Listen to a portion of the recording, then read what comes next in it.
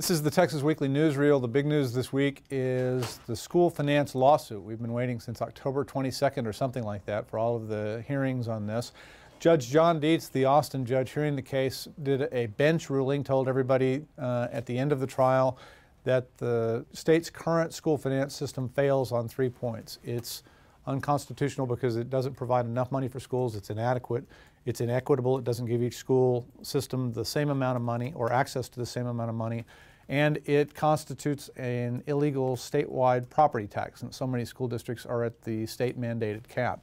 So he'll issue a paper ruling in 4 to 6 weeks. The state attorney general will decide whether to appeal that directly to the Texas Supreme Court or to go a little bit more slowly up the appeals chain. Morgan Smith will have a full story on it this week in the Weekly, but it looks like that issue won't come up during the legislative session, but will be the subject of a special session sometime in late 2013 or spring of 2014. The House committees are rolling finally. The supplemental appropriations bill on Medicaid should be out within the next week or 10 days. The other committees are organizing and starting hearings.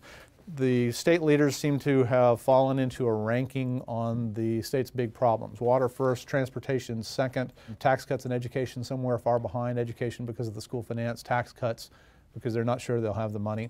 There's an ongoing conversation on spending caps and a rainy day fund, whether the legislature will spend more money than it's technically allowed to and whether it will raid its own savings account.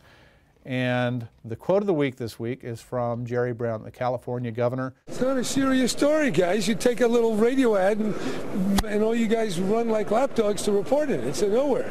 It doesn't even, it's not a burp. It's barely a fart.